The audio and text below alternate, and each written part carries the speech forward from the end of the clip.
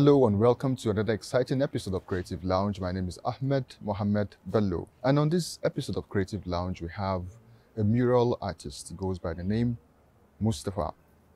You must have seen his paintings all over Abuja popular restaurants.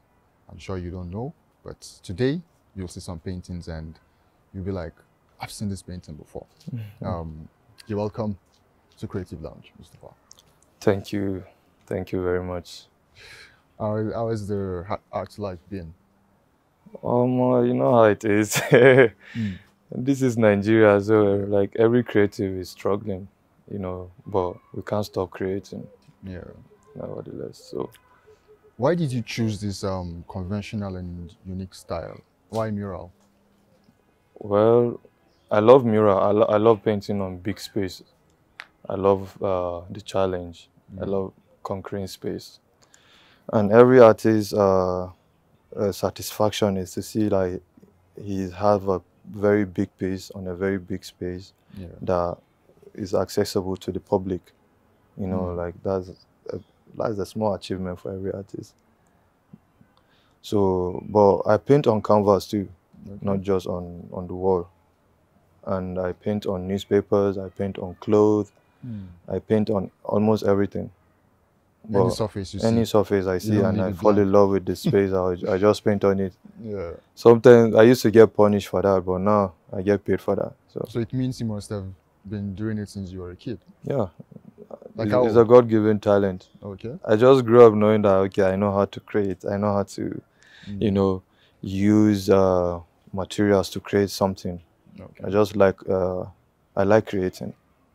I've been creating since when I was a kid. I've been sculpting, designing, like making cars out of tin milk, and stuff like that. With Dunlop slippers. Yeah, all those things.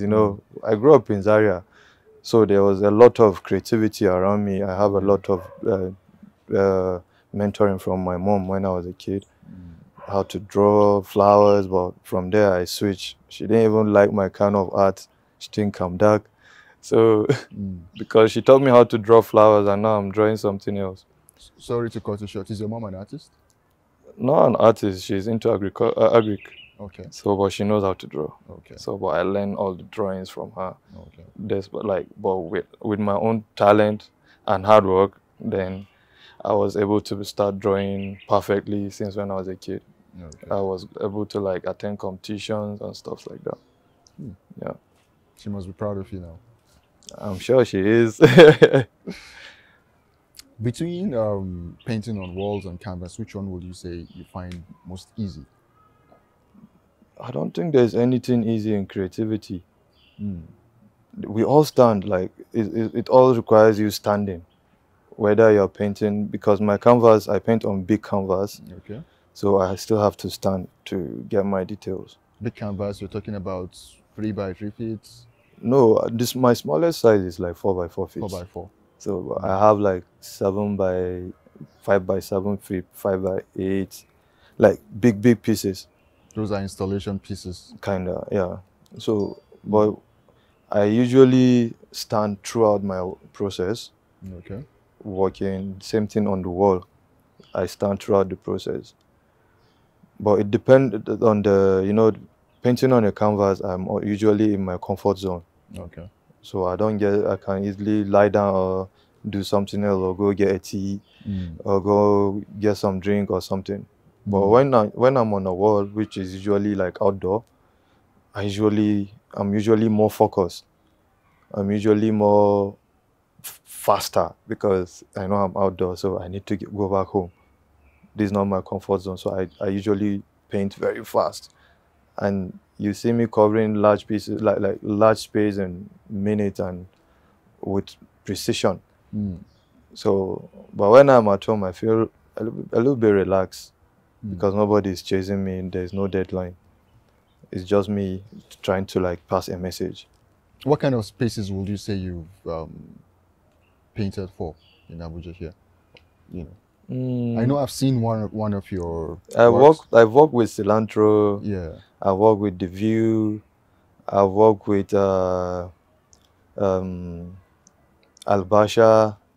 I've worked with so many places that I can't even remember. I've worked with so many places, so many establishments. I work with there's this a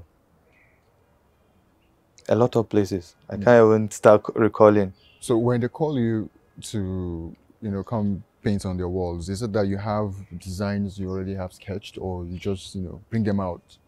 Normally, I look at the nature of the business. Okay. When I look at the nature of the business and I look at the nature of their customers, then I tend to see, okay, I use psychology on people, like what is missing in the space, that people feel, okay, since this thing is there, I feel like if I patronize them, I'm this. You understand? And I give them a background to snap picture and to feel, to embody that mentality that they think, you know. Like there's a place I worked in Musetu, it's a barber shop. Okay. Face and bangs. Okay. Yeah, so it's for big men. So when the owner called me and he was like, he needs a crazy painting, and he gave me the freedom to do what I feel like doing. I was like, okay, which is what I like. I don't like being restricted. When you give me space and I give you an idea, oh, this will look good, you'll be like, oh no, I think this, people try to impose their creativity on you, and not knowing that you as an artist, you visualize and you backed your creativity with, knowing the kind of customers, because you are a customer. You buy from them, you can buy from them, but they are the owners. They shouldn't be putting their own personal referral, like preference, on the on a public something. You understand? It should be open. To me, you should make it. Some people are minimalist. Some people like colors, but you can come to a compromise where you give the design a middle feeling, where everybody will feel like they belong there. But most people would like to impose what they want, and this is their own personal feeling towards creativity.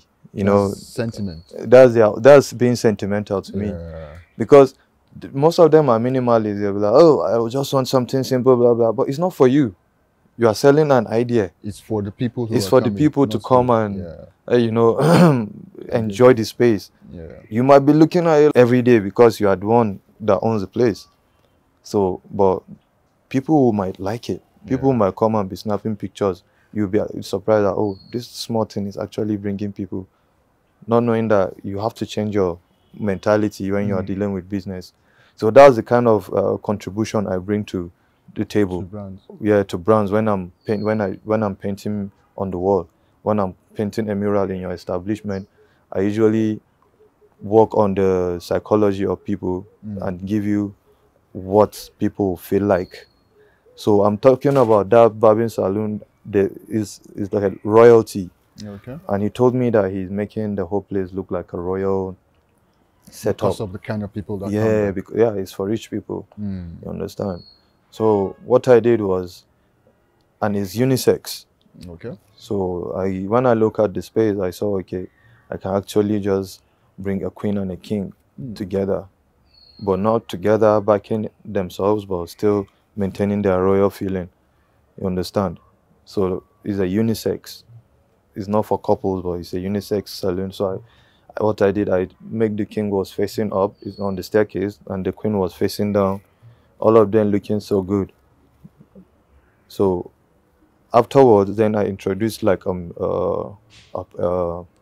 me say motifs, like patterns on the wall, just simple black lines, just to make it look more royal. And I did the whole place, so, and the lightning and everything. I actually saw this, I think 4 years ago, and each time I go there, let me just do about that one. When they called me, I went there, and I saw the space. So it was hot afternoon.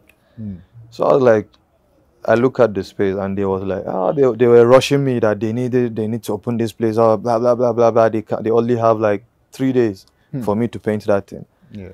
I'm like, okay. And I don't use projector. No matter how big my space is, I don't use projector. I just face the wall directly. Okay. Once I visualize it, then I get my proportions, boom, boom, boom, boom, start painting. Mm. And that's why you see it like hyper realistic kind of Yes. thing. Yes. So the thing when they called me, I had to sit down for almost 2 hours to like allow the sun set. Then everywhere started cooling off. Mm. Then I was by the lake. I sat down there trying to like get inspiration, thinking on what to do. Then something just flashed in my head, like, oh, Hence the nature. yeah, and it's nature. And right now, like I was seeing like fingerlings inside the water, like seeing a lot of movement in the water. And what just came to my head was like, okay, right now, people like this feeling, what would give people the feeling of this euphoria, like around the water body, is where, and that's after leaving the spot, is by snapping and knowing that this is close to a water, and this is like I wanted to picture every activity, but in one body. Mm. You understand? So I did I tried to make the lake. I tried to like personalize it, or let me say, I used the imagery of a woman to represent the lake. That beautiful. Yeah, the beautiful image. woman. So then I started bringing in, sea stuffs like shells, Seaweeds, seaweed, shells, yeah. like everything, trying to bring, and the colors I use green and yellow. I didn't want to introduce red because red will kill the vibe. Mm. But green and yellow will still make someone hungry. Once you sit there, you start feeling hungry because you are looking at nature like green and yellow. Then you start getting hungry. So automatically you start looking for food to eat or get a drink. We'll go on a short break and we'll be right back.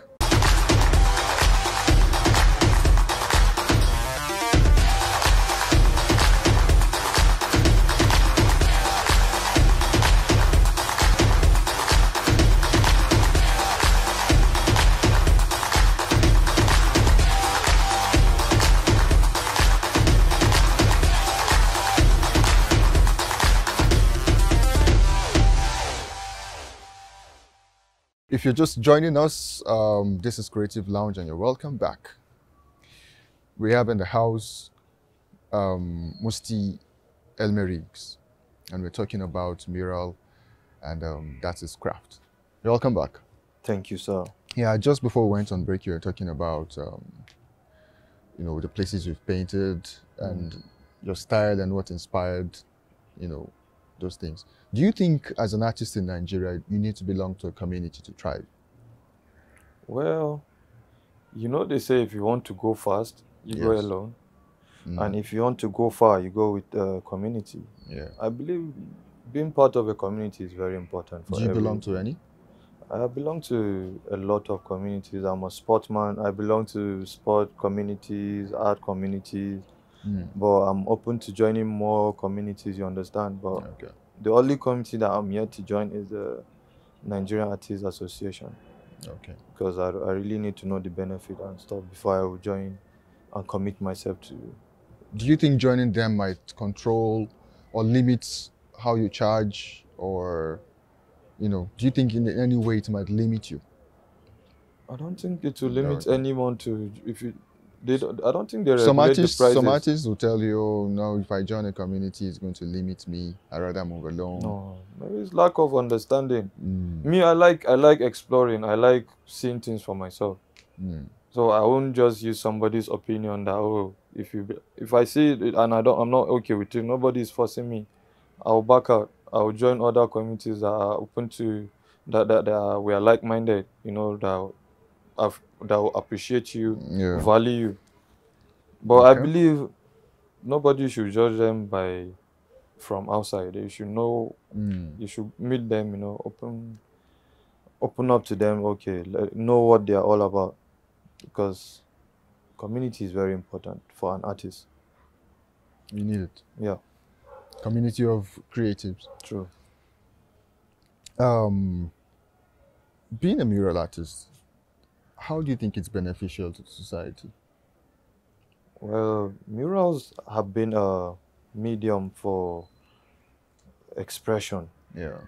like dating back to the caveman. Mm. Like this is the history of mural. Like it has been in the caves, the beginning of civilization. Like hieroglyphics. Yeah, that was even the Egyptians. Yeah. You know, the cavemen have been drawing, they have been recording stuffs on the wall, like a mural. Like that's the first mural that humans should be aware of. Mm. So from there it evolves, you know, artists, everybody, you know, some people just like working on the wall.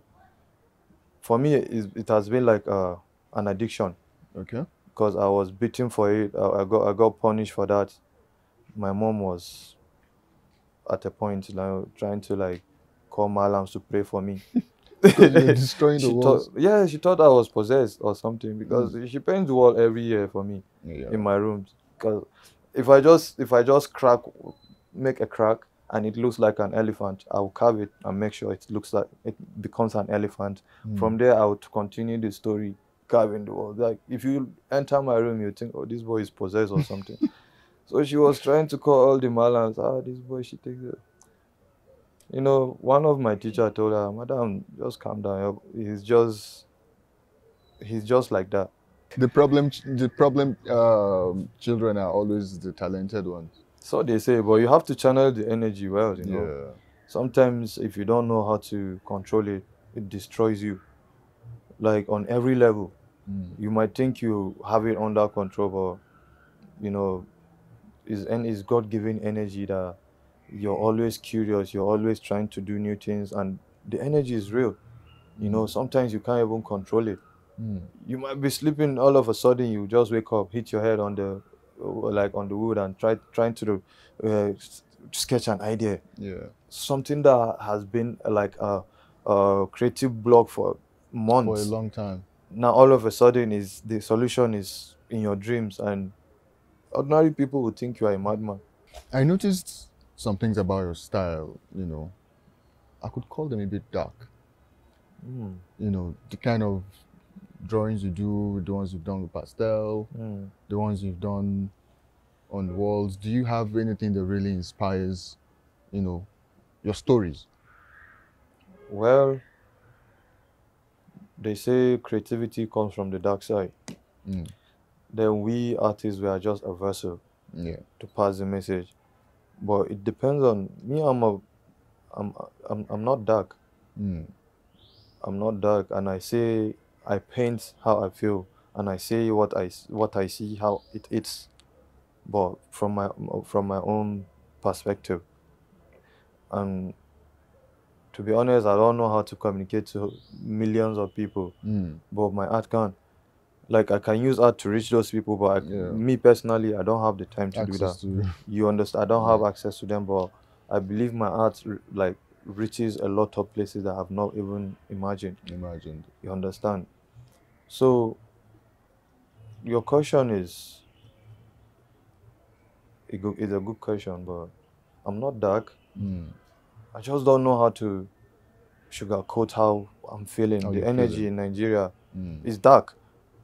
You can't say that the energy in Nigeria is not dark, because all you see is pain, killing, stuff. Like we all conduct energy as artists, as creatives, and what inspires you is what happened around you. Like of course, it's thought provoking. Yeah. So most times when I'm painting, I don't even have plans to paint that way. Okay. You understand? I just pick up a pen, maybe start drawing, maybe if it's pastel, I would just start painting. I paint how I feel at the moment. And there's a way I usually go back to that same feeling when I'm not done with the work. I'll have to make myself feel that way all over again, put myself back in that condition, then go back and finish the work. If I can't finish it at the moment. If not, like I can leave the work till I have that feeling all over. Yeah, everybody had to look for something to do.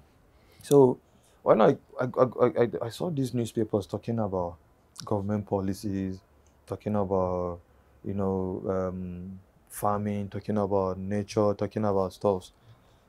Then I was like, and this was after like 6 months of lockdown. So, and nature was thriving on its own without the help of government, without the help of any human. Nature was booming without our useless activities that we usually do to kill it. That inspires me. I was like, this news is nonsense. Like, why are you telling us government wants to boost this, wants to boost that, when it's actually their own chemical activities that is killing this, killing that is preventing the soil from becoming more richer than, you know, how it used to be. You know, like a lot of industrial activities killing the soil, killing the ozone layer, and you guys are still there trying to like squander money, like by saying, oh, you want to do green zone program or just greenwashing. You understand? They just want to channel the money in greenwashing. But you won't get to know that actually nature can do on its own without human activity. Till during that was when I realized that, oh, all these things. So if humans can stop their activities for just some time on a particular space of or a period of time, you know, on a particular space, it will come back to life. To come back, yeah. So the like nature will revive. Now I'm like, getting to understand the story behind it. So like I will have to put it the way I'm thinking, because I believe in pictorial memory. I believe in seeing things and it lasts in your memory longer than, because that's how I learned. I don't read in school, but I was one of the, like, I was a good student. I don't usually read, but I don't miss classes. So I usually start thinking during exam. I'll have to look how the teacher is moving. I'll start remembering everything he was saying, what he did. All the movements. That was, like, so I like active teachers that will be moving, explaining things. Dull teachers, like the ones that will be talking, they make me sleep. So, but the active ones, you see me doing good in their subject. So I believe everybody, no matter how dumb you are, no matter how illiterate you are, when you see a picture, when you see an art, it should make you think. You know, Definitely. People don't like thinking. It's actually simple. Once you look at the piece, you see, and once you start thinking, you connect the dots. There is a man in pain. You can see the pain in his eyes. You can see him melting, and you are in Nigeria, you know, like, and there's a police on the hand. You should be able to interpret it. Yeah, and he's trying to block a stick or something. So you should know that this guy is actually trying to protect himself from police brutality, and the pain is unbearable, and he's melting, and the melt is forming another being entirely, which Nigerians have become that kind of people. Let's look at this. The year is running out. How would you assess or evaluate, let's say evaluate, the Nigerian art and creative scene in the year 2023? What would you say? How do you think it unfolded? And where do you see the art scene in 2024? Well, I believe creatives are the ones shaping the future, you know, and what I've seen so far with the Nigerian creative industry, like art industry, is crazy. We are going on a fast lane. Like, I like what I'm seeing. I like the energy. I like the enthusiasm. Like, I like everything about the young artists trying to create, make things happen. Yeah, you know, now everybody is trying to be out there with his art. Everybody is trying to be out there with his creativity. You know, nobody is waiting for somebody to come and save him. You have to push yourself. You have to do exhibitions by yourself, as a group or as an individual. You know, you have to reach out to galleries by yourself. So the thing is, like, especially in Abuja, I've seen a lot of young curators coming up. People like you are doing a lot of good job. I'm telling you, like, when I saw what you're doing, I was impressed. And there's this Mr. Dude. from Lagos. Yeah, I know him. Yeah, he's doing a great job. Like a lot of people, like young creatives, like you just have to like the energy. Unless if you are on the negative side, you know, some people don't think straight. So they don't even when you see a good thing, you have to acknowledge You have this to is, acknowledge you it. know, Thank because you. that's the little support we need from each other as a Yeah. community. We don't need one to give us money, but at least we encourage each other. Yo, you are doing a great job. Even if nobody sees it, we see you and we appreciate you. This is the kind of energy that I'm seeing in the creative industry in Abuja, in Lagos. Like, we are all supporting each other. We don't care about the government. Like, with the words of like just encouragement, Encouraging. or just sending each other, telling each other what to do to be a better artist, you know. Yeah. Like, young creatives are teaching young creatives how to be more creative in the industry, and you just have to give them their accolades. You guys are doing a great job. Thank you so much. You're You know, welcome. I didn't know, you know, you appreciated No, it that come much, on. but thank you. You know, this is where we are going to call it a day. Thank You you. know, it's been really amazing hearing your point of view, knowing that you're not a dark person. It's just you trying to render how you feel, you know, in different mediums and different styles, and you're doing really amazing too. I must Thank you so appreciate much. you. But I would like to, you know, I would like to say one more thing about people that think I'm dark. Well, sometimes you need to, like, I believe in bringing that your other side, Yeah. embracing your dark side, knowing that, oh, nothing comes from, like, the light comes from the dark. I passed through a lot in my life. You know, Yeah, my past experience, you know, I lost my loved ones. So I've evolved to a certain level that I have accepted the fact that the world is now all sunshine and rosy. Yeah, it's not a bed of roses. So, but I try to portray that in my paintings. Sometimes you might see some of my paintings looking cool, some looking sad, some trying like, that's just my state of mind. So, and I don't feel sorry if you think it's dark. Well, it's not about it. It's a beautiful art. Art is always beautiful, no matter what. True. Just like you said, you know, your little contribution to artists is encourage them. You know, make them feel like they're doing something very good. Let them get appreciated. That's what artists need. No matter how much you try to buy a piece, it's never really enough because art is priceless. You know, encourage an artist today.